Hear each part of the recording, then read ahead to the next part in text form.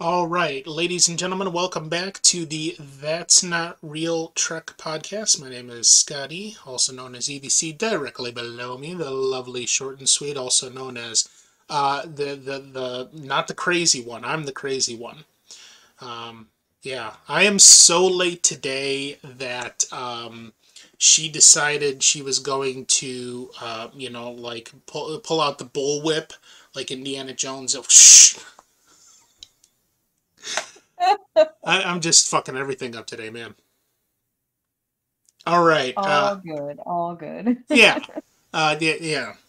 Nobody died. Let's leave it at Yeah. that. Yeah. Looking back on last week when we started Strange New Worlds, did you have any further thoughts as to like the first two episodes, the feel of the series, and all that? Haven't got too much of a feel for it yet. The first two episodes, I think were really different from each other. Yes. So it'll be interesting to see kind of which direction they like, which kind of vibe they go with for most of the episodes. Um, but I think that if they kind of go back and forth between those two styles, that might work kind of well uh, for the series overall. So, yeah, I'm curious to see what else we got coming up. I have a sneaking suspicion that we're going to see at least a couple more styles Okay. throughout this first season. Um, like you're absolutely right. The first one was a lot more action packed, a lot more of the Easter eggs, a lot more of the things that made Star Trek great in the first place over all those different series. And then the second episode was much more cerebral, um, calmer, and more of like a you know. Uh, almost like a Renaissance type storytelling there, where they were trying to. Um, I think it was more like they were trying to talk about facets of humanity that have not been explored yet, and how that might incorporate into a different scenario that they haven't seen yet or had a chance to adjust to. So yeah, I think we're definitely going to see at least one or two more different styles in this, where they're going to try to showcase the all of the different ways that this could go. Um, like I think we're going to see at least one episode in the first 10 that is more dark. Um, you know. More towards the psychological thriller, and then we'll probably see some more comedy, especially on Spock's role, and oh, who else? Who else is the comedy relief in there? Um, the Nurse Chapel. Yeah. Nurse Chapel definitely seems to fill well the comic relief role, and She's got a bit of spunk. she's got some crazy one-liners, you know. Mhm.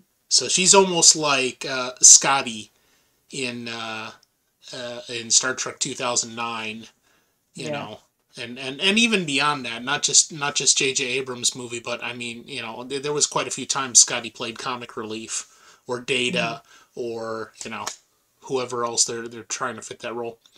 All right, so our first episode tonight is season one, episode three, Ghosts of Illyria, and then after that, episode four, Memento Mori. Here we go.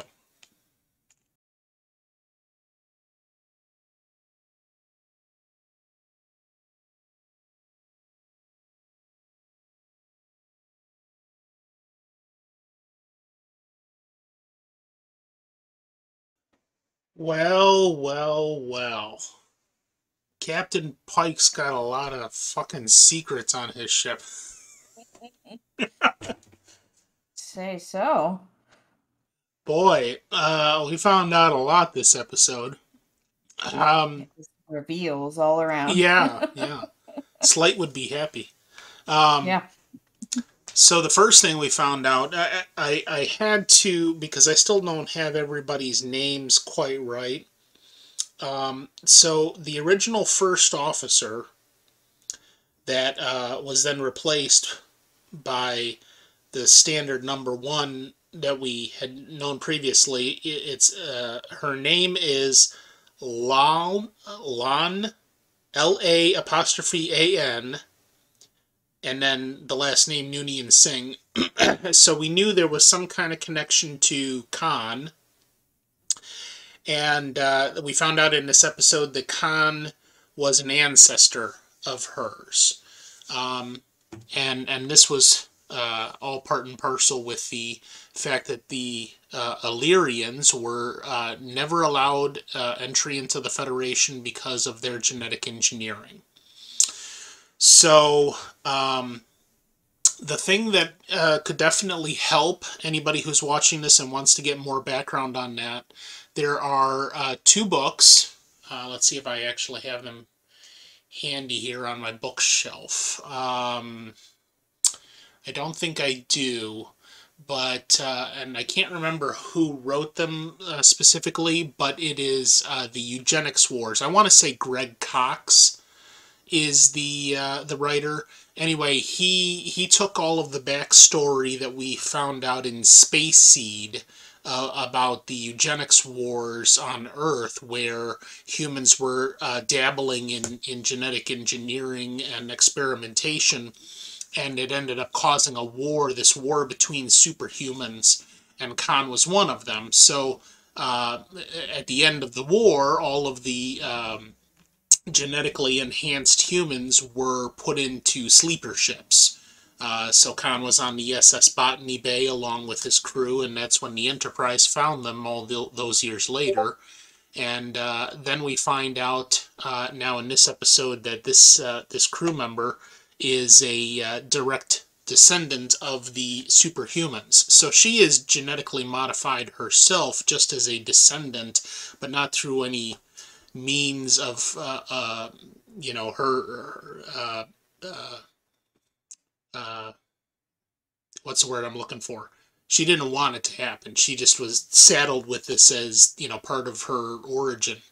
And she faced this as a child, the hatred of, you know, because of people that had said, okay, genetic engineering is a bad thing because it caused this war that, you know, almost destroyed humanity. And therefore we reject all genetic engineering. Oh, here's this genetically engineered person here. Let's just beat the shit out of her, or, you know, make fun of her endlessly and make her hate what she is. So that's where Noonien Singh is coming from. And then, oh, we're going to visit this planet of the Illyrians, who were genetic engineering people, but they're all wiped out now. And we don't know what happened to them, and we're trying to find out. And it turns out, later we find out that they were drawn into the ion storm by the light. They were literally trying to chase the lightning, and somehow got, you know, slaughtered then and transformed into the ghost-like beings that almost instantly reminded me of the TNG episode Power Play, with the supposed crew of the Essex taking over Data and Troy and O'Brien. I thought that was kind of interesting. And I don't know if it was like necessarily an Easter egg for that, but it definitely had some of those notes. Mm-hmm. And then we find out the big reveals, well, the first of the big reveals, that number 1, whose full name is Una, U-N-A, and then her last name, also a hyphenated name, Chin Riley. Exactly like it sounds, but we'll just call her number 1. She's an Illyrian! What the fuck?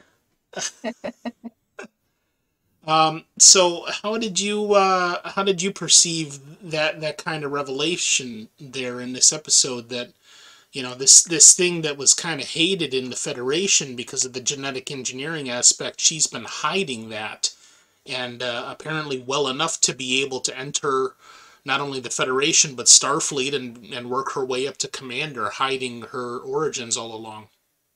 Yeah, it's kind of surprising for sure.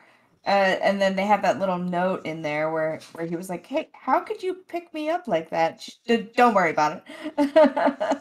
It's all But good. you know, you had to figure it would come out eventually that she Yeah. is this, and clearly Pike doesn't care, so Well, and I gotta wonder, like, if they were even simply trying to catalog her ID upon entry into Starfleet, where what she passed herself off of as, if it was an Illyrian, clearly there was potential for maybe she, was genetically modified into something resembling something else, enough to pass off that and get by and keep the secret. Cage says, yeah. well, it kind of makes sense. You think like the major differences between original series and TNG. Picard was all about order. Kirk represented chaos, playing fast and loose with the rules. It would make complete sense if Pike is similar. Yeah, we'll get to that in a second here, because there's there's far more to this episode that was revealed. Um, but the interesting aspect of how not only did she hide this, but then was maybe going a step further in trying to hide in plain sight almost, and you saw there at the end that Noonien Singh was very upset that this was hidden from her in particular, given her history and what all is going on with that from her perspective. Um, and then Pike at the end, basically as his common badass self, just saying, yeah, we're not going to worry about this shit. Yeah, That's we'll figure it out. we'll deal with that later. Mhm. Um, and granted, there's something to be said, because essentially, number one saved the ship single-handedly. She do your cat looks genetically modified back there. God, he's such a brat. But yeah, it seemed like Pike, he's recognizing this, that she single-handedly saved the Enterprise, and did so because she was genetically modified. And Right. and he's saying, okay, that's it. Screw what screw what Starfleet says or the Federation. We're throwing out the rule book now, and we're Hmm. just basically going to do what we feel is right on this. And maybe he's right, maybe he's wrong, but she was willing to throw away her whole career. I think it's definitely something they're going to revisit. Yeah, and All right. Come on. come here, cat. Quit fucking around. Yeah. Yep. Nope. Whoop. There you go. Whoa. All right.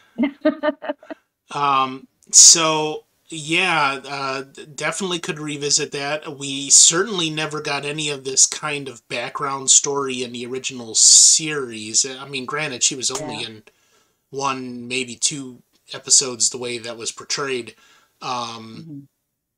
but yeah, we'll have to see where they take that now, because that's set a very serious precedent in how Captain Pike deals with things, and how Number One deals with things, and that's definitely going to come into play at least partially later, I would think. Um, and then the other big reveal that almost seemed like it was kind of tacked onto the story. Hemmer, in the middle of the thing, went into the sick bay and was trying to track down some kind of engineering issue. And then it was revealed at the end of the episode that Dr. Mabanga was actually holding his terminally ill daughter in transporter buffer. Yeah. Yeah, that was very unexpected. What did you think of that? I mean, I kind of like thought of Frozen Walt Disney when he started to mention that, and it's like, man, I mean, I guess as a parent and as a doctor, you would do whatever you could to try to find a cure, and this is his last resort. It's kind of messed up that he like rematerializes her and is just like reading a story like nothing's wrong at all, and then what does he say, like, okay, go to sleep, and back in the buffer. It's kind of like That can transport it with you.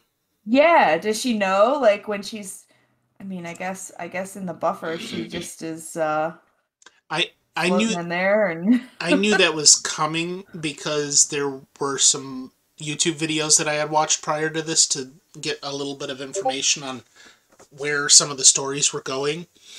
Mhm. I did not expect that they were actually going to show her, like he was going to Yeah. dematerialize her and tell her a bedtime story.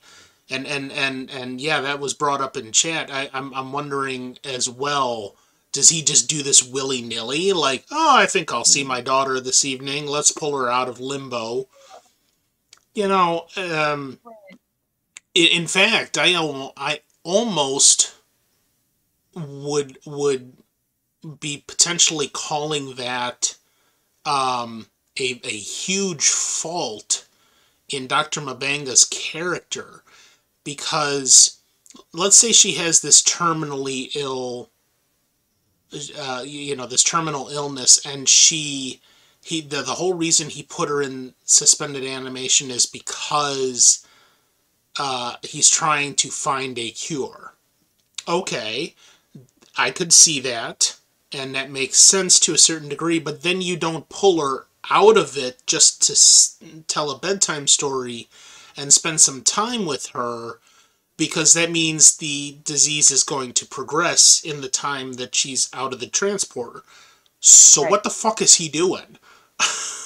Yeah, and also like all the other people that, have these diseases and things, like, it's because it's his daughter, Right.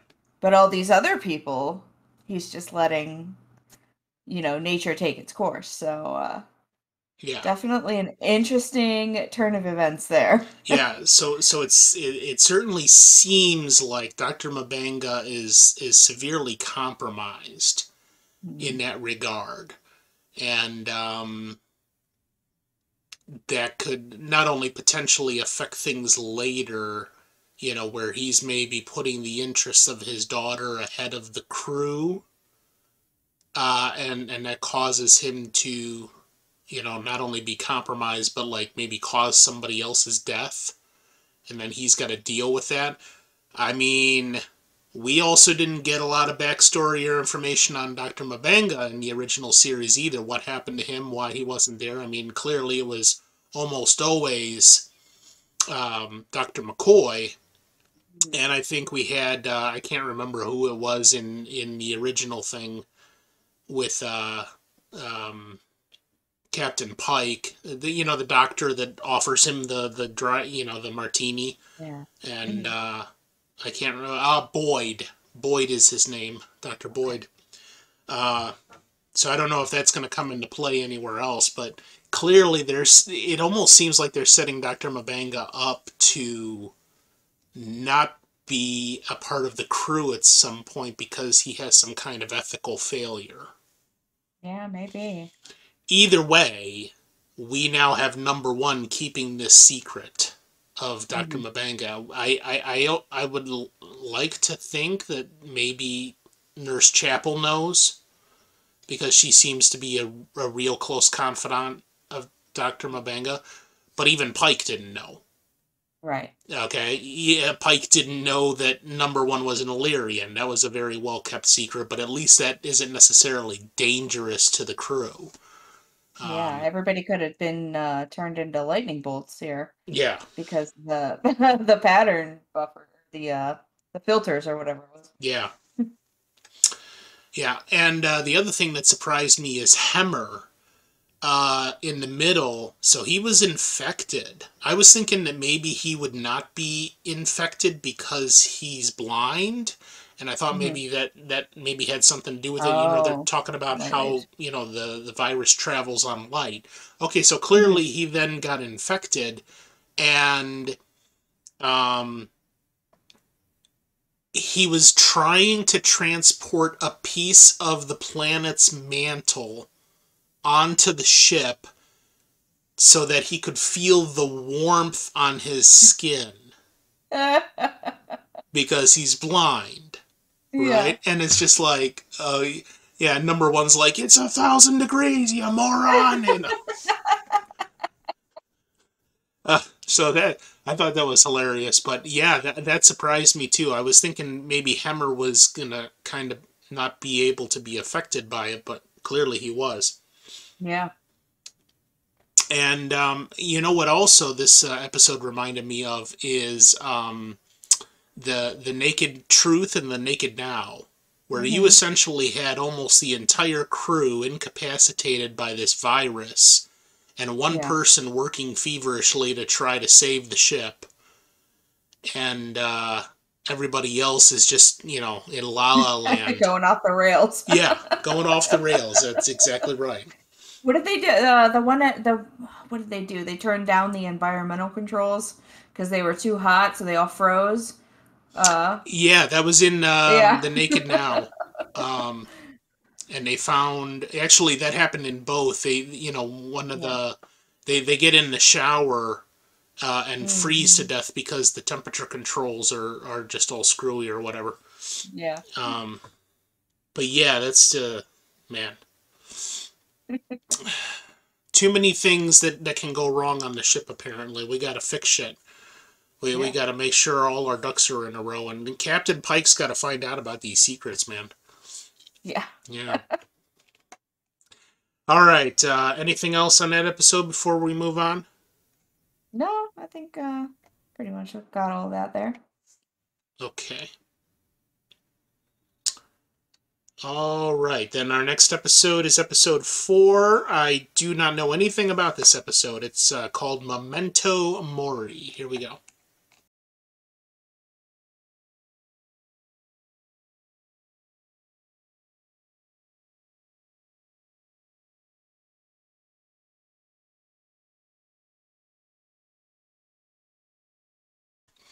All right. Well, the Enterprise got the shit beat out of her in that episode, man.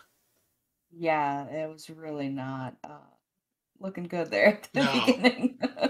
lots of plot holes in the hull, and yeah. Hmm. All right. So I knew because of Noonien Singh's background, where the colony that she was at was destroyed by the Gorn, and we also saw there a love interest for her that apparently did not survive. Um, and I think, yeah, well, I mean, I had gathered some information and I knew some of that was coming. I just didn't know where it was. So this was obviously the episode, but I found it interesting that there it seemed like in some of the info that I had seen previously that there was supposed to be something in the storyline about vengeance and about how Noonien Singh was dealing with this on a vengeance level of trying to take revenge for what the Gorn did to her colony, and that didn't seem to come into play nearly as much. So, unless I'm mistaken in the information that I saw earlier, that may still yet be something coming up because she seemed to deal with that pretty well. How did you see her reaction to all of this? Yeah, I think she dealt with it really well in considering that she was seeing like kind of visions or Mm-hmm. whatever it was, like shadows, flashbacks, whatever you would want to call it, of the person that she had lost from the attack. Um, and it almost seemed like it was weird because it was like Pike didn't want to listen to her, and Right. knowing I'm he knows her background, so I would think that like he'd be like, okay, like looking to her immediately for advice rather than just kind of her having to convince him really to listen and do what she advised. Yeah, that But I thought she dealt with it really well. yeah, that one scene in the ready room where she was essentially like almost pouring her heart out to him as to, what she felt about these Gorn, and he took it in stride. But yeah, it was almost like a convincing had to happen, except for the beginning part where, and this is one thing that I've always liked about Star Trek is that you got a captain that trusts his crew or her crew. Somebody makes a call to the bridge and says, you don't know anything about what the fuck I'm talking about, but raise the shields now. And the captain thinks about it for about 1.2 seconds and then says, raise shields. And that moment of it, I really enjoyed that scene where Noonien Singh called up to the bridge and Pike just sprung into action and did what she said. Um, and not only were her instincts correct, but it really uh, did its part to save the ship, even though they were in peril then for the rest of the episode. Yeah. Um, I thought it was kind of interesting that while they were docked with this survey ship or transport or whatever it was, uh, they couldn't raise shields. And I thought, well, first of all, we've heard a couple of times in Star Trek episodes and things about like uh, extending shields around another ship. Mhm. There's even an episode of Enterprise where the two ships actually back up to each other and merge their warp shell and their shields around each other. So, and that's supposed to take place 100 years before this episode. So it seems to me that that was a bit of technology that we could have used there. Just Yeah. raise the shields, but extend it around the transport. All right. Um, or emergency beam everybody that's in the tunnel or on the ship off of the ship and shut it down, whatever it is they have to do. So it seemed like they were kind of like not quite as Johnny on the spot there in resolving the issue. And because of that, then number one was in the surgery, um, which you know okay, so now she's facing this peril, and they had to work through this medical story where, okay, you need the plasma because you're about to lose a shit ton of blood, and oh yeah, this person over here needs it, give it to them. That's an order. And Yeah. and they didn't even revisit it until the very end there, and we find out what happened to her. So what did you think of that whole scenario with the peril that number one was facing? I honestly thought that maybe they were I was like, are they actually going to kill her in the fourth episode of the series? Because that would be a damn bold move. Mm-hmm. So for a minute, I thought that's the route they were going to go, but you know, Yeah, remains to so be seen what's going to happen to her.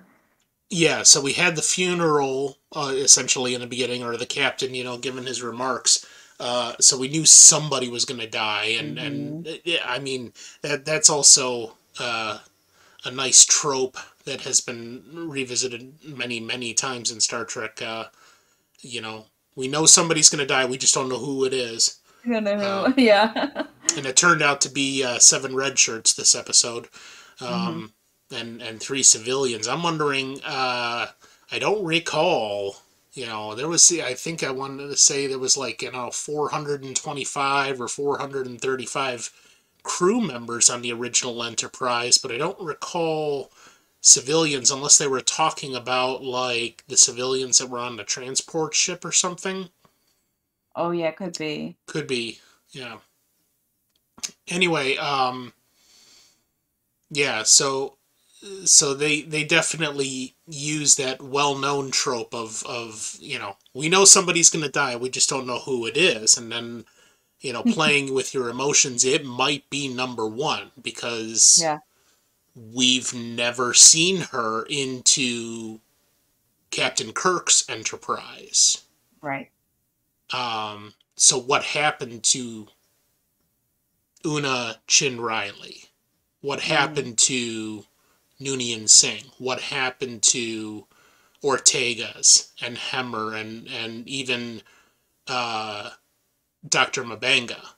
We don't Mhm. know what their fates are moving into Kirk's Enterprise, aside from Mabanga being on 2 episodes and all that. So Yeah. um, it's hard to say.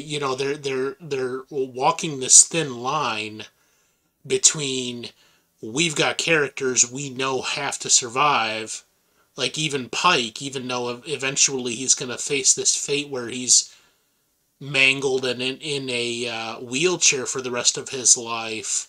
Yeah. We know that's coming, and he knows that's coming now, but now they're walking this line between the people that we know have to survive to be able to move on in the next series and Hmm. the ones that we don't know about, and how they're playing this action role almost to say, okay, now we're going to make you wonder what happens here. So it was a really interesting episode, I thought. The action was very nice. I thought it was a shame that we really didn't get to see a good look at a Gorn. Oh, I was glad that they didn't show the Gorn. Yeah, I appreciate that they're like holding it back Okay, because we're gonna, instantly we're gonna compare it to the Gorn from the original series, right. and it's gonna be, and I think that was a very um like strategic move on their part to not show. Okay. Yeah, we got just the slightest glimpse in the flashback scenes where Spock is melding with her. Hmm. Um, but they did show a CGI Gorn in Enterprise. Oh So God. whenever we get to that, which if we're going to continue with that plan, we would probably get to that in I want to say the fall of 2024. So not too far off. Because Feels like it. yeah, if you haven't seen Enterprise, I've seen it the whole series. It's only 4 seasons, several times, Mhm. and I really enjoy it. Most people after Voyager and DS9, they're like, yeah, I don't know about this Enterprise. I don't think we're gonna count that as real Star Trek. Right. Uh, and that seemed to be where a lot of people fell off the bandwagon. Hmm. Um, but yeah, they do show a CGI Gorn in. It's actually a mirror episode in Enterprise, and they have Scott Bakula as Captain Archer fighting this CGI Gorn. And it was okay. It wasn't great, but I mean, it certainly looked better than the one in the original series. Oh yeah. The guy was probably sweating his ass off in that rubber suit in the middle of Yeah. the desert. But yeah. All right. So what I wanted to ask you is how how did you say how did you see this entrance of the Gorn as now a because they were talking about it at the end of the episode, the the fact that the Gorn have not been spotted or seen or dealt with that far into Federation territory as of yet. So this is a new thing now, and this taking place, I would say approximately 6 to 7 years before Kirk encounters the Gorn. Yeah. Um, so how do you see this being a thing? How do you see this being a thing now that the Federation has to deal with this incursion by the Gorn? Yeah, I mean, they're clearly more powerful, and they have some. Uh, God, get down, you. Sit. I'm gonna hold you, and then you can't do anything. And they clearly have some advanced fighting tactics, so they're going to have to figure out a way to adapt and overcome because it seems like they haven't even come at them full force, and they were already whooping their ass with that little baby ship, Hmm. and then the big ship comes, and it's like, oh God, Right. like what is that one gonna do? So they're gonna have to come up with something, and then we'll see. I mean, it seemed like in the original series, if I'm not mistaken, it was just that one on the planet by itself. So then we're gonna have kind of maybe we'll get to see the whole evolution of or de-evolution of the Gorn as this big powerful foe, and then the Gorn alone on this planet by himself, Right. beating Yeah, if up I Captain recall, Kirk. yeah, if I recall correctly, Kirk and the single Gorn were just stranded on the planet together, and then were Mhm. duking it out. Yeah. Um, and the other thing that came to mind in that when we're talking about threats to the Federation and Starfleet, I mean, of course, we've got the Dominion. We've got the Klingons in various forms and places and interactions. You've got the Romulans, the Ferengi, all of these different enemies that they faced over the years. The one that came to mind when I was watching this episode was the Tholians.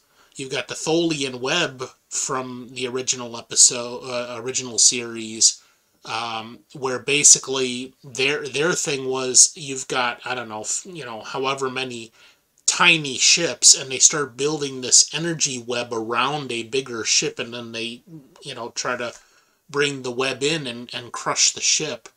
Um, and that also was explored in an episode of Enterprise where they faced the Tholians.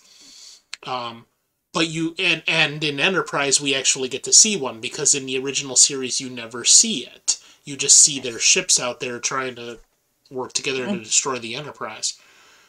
So that reminded me a lot of this, that it's almost like a faceless enemy where, yeah, you're going to face off in space, and you're going to see their ship, and you're going to see what their ship is capable of, but you never see what the actual species looks like.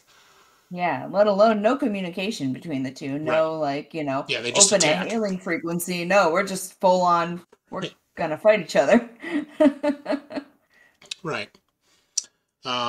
So yeah, I saw a lot of similarities between that, and I don't know. In fact, I don't think that in Strange New Worlds they ever visit the Tholians, but there's definitely some similarities with that, where you've got a Federation and a Starfleet that's trying to explore space and make contact with new civilizations and new worlds and all this, and they're doing so on good faith.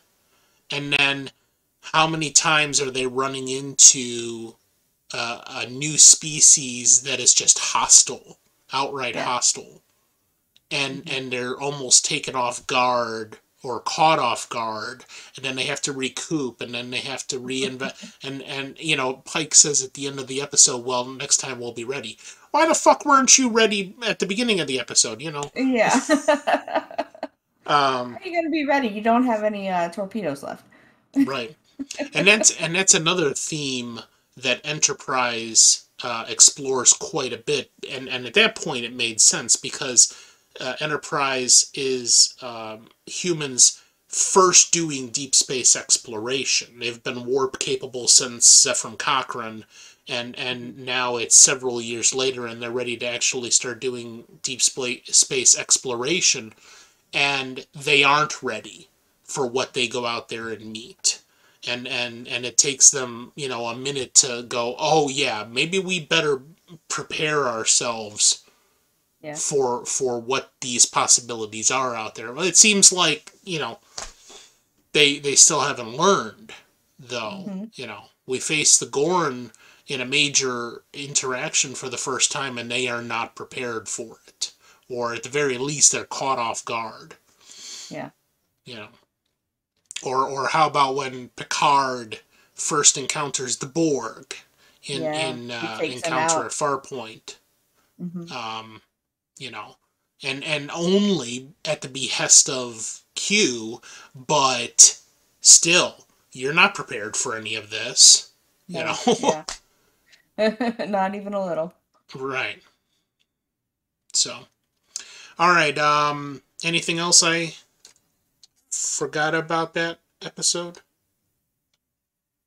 No, I was trying to think if that guy that was with Lieutenant Kyle there at the end, if he was like a character that we know, but I don't think I think he was just kind of like a red shirt. That was the first time and last time we've seen him. Yeah, no, yeah. I don't think it Yeah. was anybody they really put any thought into, just all red shirts. Hmm. Um, yeah, Kyle, they're definitely showing a lot more of him, than ever was. He was only briefly mentioned and seen a couple of times in the original series. Hmm. Um, so it's not you know what he seems like now? Kyle, the way they're working him in, seems like O'Brien in the first 2-3 seasons of TNG. Hmm. Like he was just this random He's guy that we there. bring in every Yeah. once in a while when we need a transporter room scene or something like that, and Yeah. maybe we'll bring him in later as more of an element. Hmm.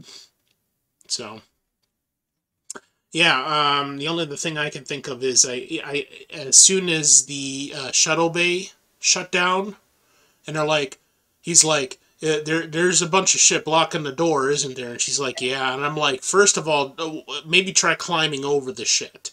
Yeah. Uh, and barring that, is there literally only one entrance to the shuttle bay? What about I Jeffrey's guess. tubes? What about all the? Once again, we're reliant on the transporter, and it's down. Sure. You know, Maybe that's why they put the Jeffries tubes in the other ship. yeah. So, all right. Well, that's pretty much it then. Next week we have Spock Amok is Ooh. episode 5, where we're definitely going to be revisiting T'Pring. And now this all comes prior to Spock dealing with his Pon farr. So I do know, based off of the little bit that I saw, that they are going to revisit that whole battle scene in Amok Time, and they're going to work that into the episode. I don't want to say how they're going to do it because I don't want to spoil anything. But it should be very interesting, and we're definitely going to get some more backstory on T'Pring and what their relationship is. And I don't know anything about the next episode, number 6, Lift Us Where Suffering Cannot Reach. So we will see what that is next week. All right. Thank you. We'll see you later. Bye bye.